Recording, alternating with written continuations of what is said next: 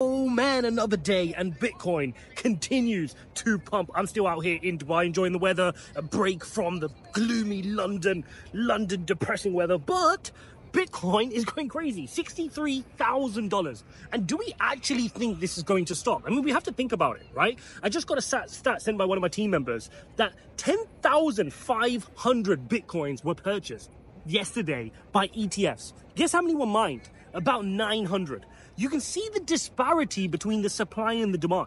And this is going to be the main theme of this cycle. I mean, it's the theme of every cycle, right? The block rewards get reduced, but that reduces the supply side. This time we've got a meaningful big player on the demand side, buying more Bitcoin. And this is leading to Bitcoin just showing tremendous strength, ignoring all structures of TA. I mean, sharing TA with you guys, but I mean, kind of cautious. I mean, saying, guys, I'm sharing the TA with you just in case it plays out. And we can see the key levels of support, etc. But Bitcoin, when it's in this mood, I've said this plenty of times, when it's in this mood, it can go as high as the Burj Khalifa. It could just keep going. And right now, this is what the candlesticks look like. Bitcoin's just breaking through every single key level. I mean, it's already hovering close to that, early 2021 peak of that 64,000. Then it's going to want to break through 69,000. It's serious right now. There's serious FOMO in this market. There's serious greed. You guys need to be very careful, right? You don't want to sit out and not participate. I get that. But you also don't want to FOMO. There's a fine balance of you strategically entering the market versus just FOMOing. And right now, I mean, look all these people here. Do you think all these people here actually know crypto like you and I know crypto, that we, study it and we trade it, we accumulate it?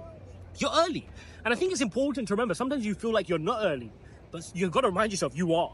If you go to the average person here and say, hey, send me USDT via TRC20, they can't do it. They can't do it. They're still holding cash. They're still wandering around. They don't understand how crypto is going to change their life. And every single time I'm at a dinner meeting with non-crypto people, I just remind myself, wow, we're really early. They don't even understand. They don't understand Bitcoin. They don't understand why it's so powerful, why cash, why the traditional fiat currency poses such a risk. And always the example I give them is, guys, if you think the money's yours from a bank, go ask to withdraw it. See how much headache they give you. Daily withdrawal limits? Then how can it be yours if you're given a withdrawal limit? If it's yours, you should just be able to go and take it. But you don't own it, right? And I think the world is starting to switch onto this, and this is why there's such a big craze towards crypto. I think also you're facing unprecedented global inflation, right? It's wreaking havoc across every single country. I know for some of us in the Western world, particularly in the US, they've dealt with it decently, right? Inflation has started to come down, but even then it's rearing its head at that kind of 4% level, and they can't finish it off down to that 2% level. But other countries, I mean, I'm from UK and you're feeling it in Dubai. Things are much more expensive than when I was coming here a few years ago. If you imagine, countries like Pakistan, where I was, where I'm a national of, like Pakistan, the inflation gone crazy. India, it's crazy. Everywhere is crazy. And this is why people start to go, hang on, I'm losing purchasing power, right? I'm fundamentally losing purchasing power by being in fiat currency. And that's why we're starting to see this shift. And it's early. It is early. You've just got to be smart. You've got to be patient. Forget about what you can achieve in a day or two. Start asking yourself, what can I achieve over 6 months, 9 months, 12 months, 2 years, 3 years? Have longer term horizons. Time goes quick, guys. I know some of you in a rush to get that 1000x, and I'm probably one of the few channels on here where I'm saying, guys, be pragmatic, be slow, be sustainable. There's no rush here. A year goes by quick, 2 years go by quick, and you can change your life. But if you keep trying to change your life today, as in like right today with that 1000x, you're going to make short-term decisions, and short-term decisions are only going to mess you up. All right, so start thinking a little bit more strategically. Just engage your brain just a little bit more than the average person. The average person hears about Bitcoin and starts searching and panicking. If you're in our Telegram community, I posted a really interesting search trend from Google, right? If you look at the Google search trend right now, you can see it's just gone crazy parabolic for Bitcoin. Everybody just suddenly started searching Bitcoin. You're seeing the search trends go up. Why? Because the average person is talking about it, right? I spoke to you yesterday and I said the same thing. I said, guys, everybody's searching Bitcoin right now. Everybody's asking me what to do with Bitcoin. The taxi driver, Uber driver, barbershop, right? The average Joe's now going, okay, this thing's gone up again. It keeps proving people wrong. But remember, we don't want to be average.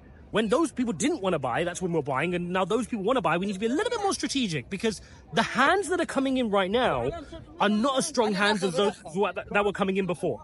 It's important to remember that. The hands that are coming in now, let me repeat that, are not as strong as the hands that were buying before, because the hands that were buying before were stronger long-term hodlers. These are ones that are coming in on speculators, the tourists, right? Remember, when tourists come in, they come in for good weather. As soon as the weather gets bad, where do they go? They get out, they panic sell.